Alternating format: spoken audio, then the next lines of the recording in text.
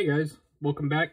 Rogue for Hire here. I got like this really niche set of equipment for my Steam Deck that I thought I'd show off. So I've got a JSAUX mod case on this. It's got the little deal here to mount some random stuff.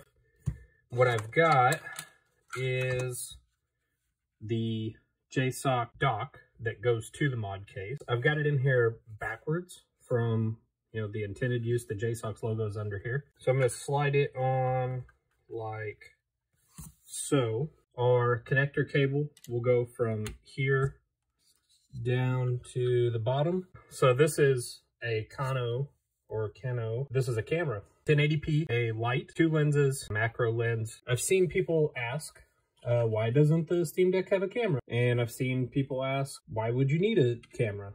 The Steam Deck doesn't have a camera because I think maybe in most cases you don't need a camera, and also it's savings and space and price and everything.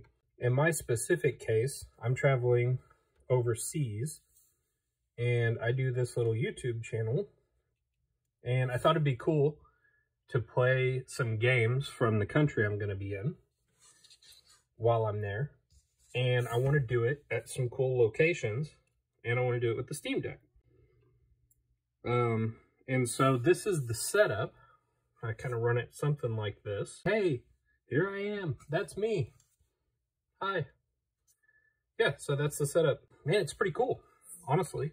Yeah, so run OBS on desktop mode, play my games on desktop mode, and I could do things like, I don't know, play Dredge, which the developer is from the country I'm going to, while sitting on a black sand beach in the country I'm going to.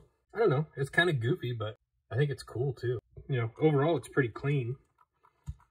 And you can run the Kano right out of the dock, or out of the port. It comes with a USB-C adapter so that you can plug it straight in.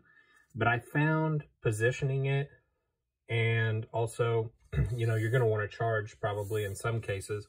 So yeah, that's it. I just wanted to show that off. Hope you guys like it.